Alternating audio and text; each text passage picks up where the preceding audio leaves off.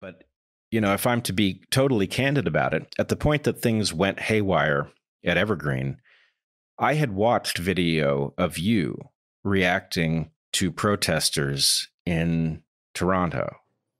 And it had made so much sense to me at a number of different levels.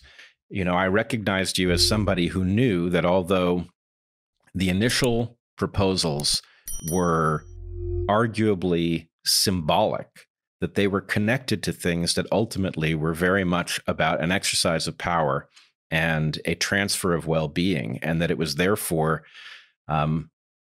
you felt obligated to stand up and say no, which resulted, as you know better than anyone, in you being mocked for overreacting. And then here we are years later, and it turns out that you saw with absolute clarity what others couldn't even imagine. Yes, but I certainly didn't see what was going to happen to me.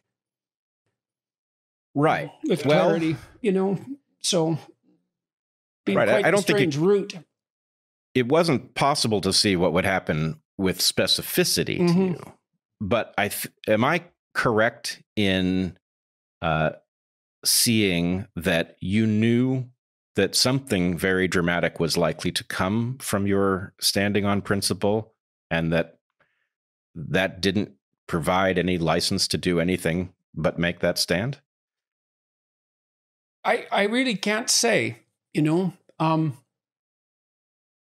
a while ago now, so that's part of it.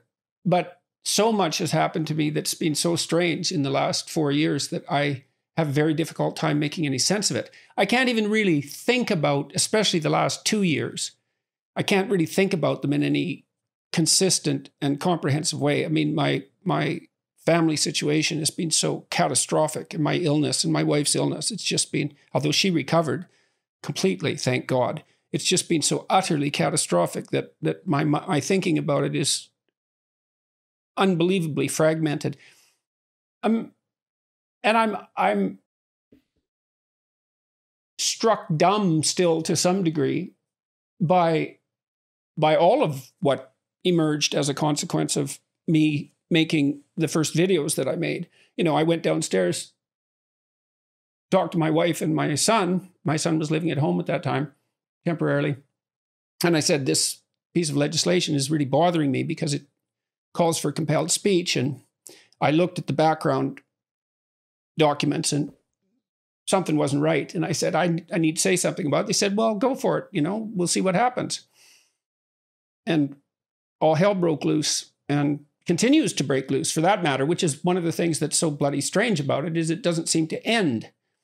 And I would have thought when it first started, I thought, oh, well, I'd be a flash in the pan for a week or something, or 2 weeks or a month or 6 months or a year or 2 years, but it doesn't stop.